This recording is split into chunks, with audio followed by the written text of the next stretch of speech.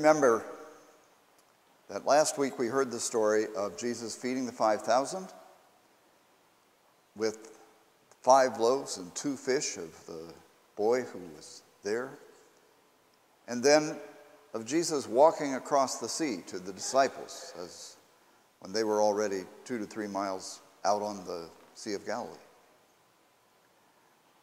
Well, the people who had eaten the loaves and the fish that Jesus had blessed saw that there was only one boat.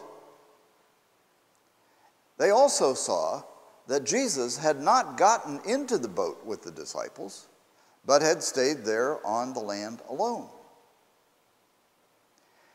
So when some other boats came from Tiberias, they themselves got into the boats.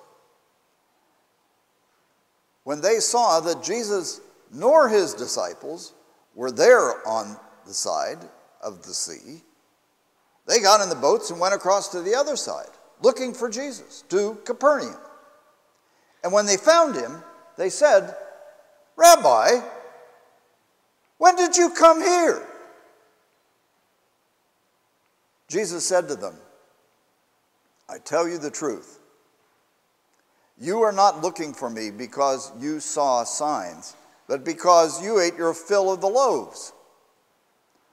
Don't work for the food that perishes, but work for the food that endures to eternal life, which the Son of Man will give you, for it is on him that the Lord has set his seal."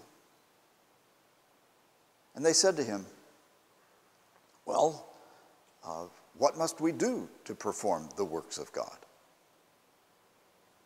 And Jesus said, "This is the work of God, that you believe in him whom God has sent." And they said to him, "Well, what sign will you do for us, that we may see it and believe you? What work do you perform? Our fathers ate manna in the wilderness. As it is written, he gave them bread from heaven to eat." Jesus said to them, "I tell you the truth. It was not Moses who gave you the bread from heaven, but it is my Father who gives you the true bread from heaven. For this is the work of God, to give you the bread that comes down from heaven." And they said to him, "Rabbi, give us this bread always." And Jesus said to them, "I am the bread of life. Whoever comes to me will never be hungry,